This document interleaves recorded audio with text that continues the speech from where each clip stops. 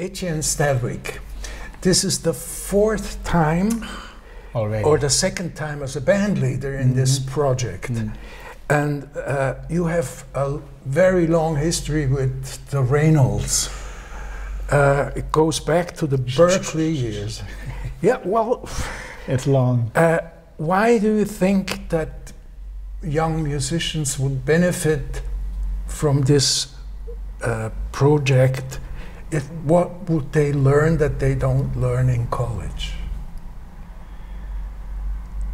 Well, I can't say that they wouldn't learn it in college, because it really ultimately depends on the teaching system and on the teacher, you know? If they were in a situation where they had an ensemble, where they were really being led hands-on by the teacher, then it would be a fairly similar idea to the setting here. I think what is so special about this situation is that since every section has its own leader, right? You know, it's a very direct, very hands-on, and that's really the purpose of the, you know, of the project. The concept behind the camp is that the students sit, like literally sit with their teacher in the section. In the section. You know, right. And so if there's anything that the leader hears, he can directly say, okay, well, try this, approach it this way. You know, work on this, you know, thing, and don't play it this way, or don't play it this, try fingering it this, you know. It's very direct. You know, normally if you're in an ensemble, there'll be one teacher, right? You know, so if you have an ensemble of 10 different instruments, you know, or 10 different students, few trumpets, few saxophones, few whatever, the odds of this one teacher knowing specifically how to play your stuff on your instrument, on all the instruments, it's really small. You know, if I'm a piano player, I'll be able to give specific instructions or suggestions to the piano player, and maybe semi-specific instructions to the rhythm section.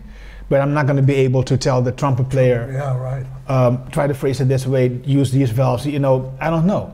But here they have their teacher sitting right next to them, and he can instantly give them feedback on what they're doing, and that's what makes this project special, I think.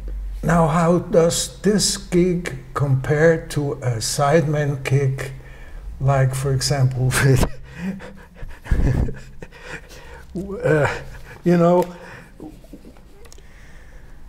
with a sideman kick that I saw you with Richard Bona? How does it compare for me at my role? Yeah.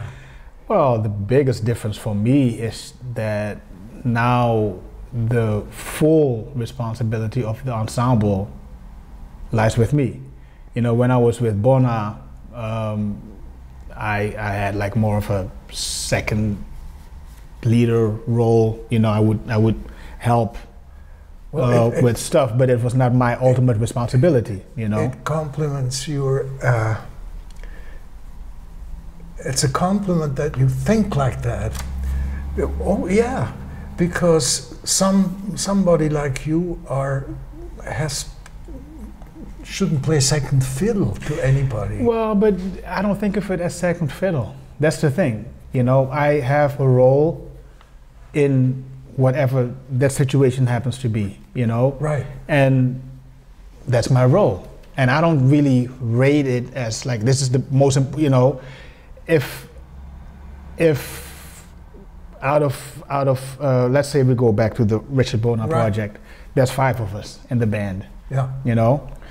If the drummer doesn't show up to the gig, it's gonna be a very, very different gig.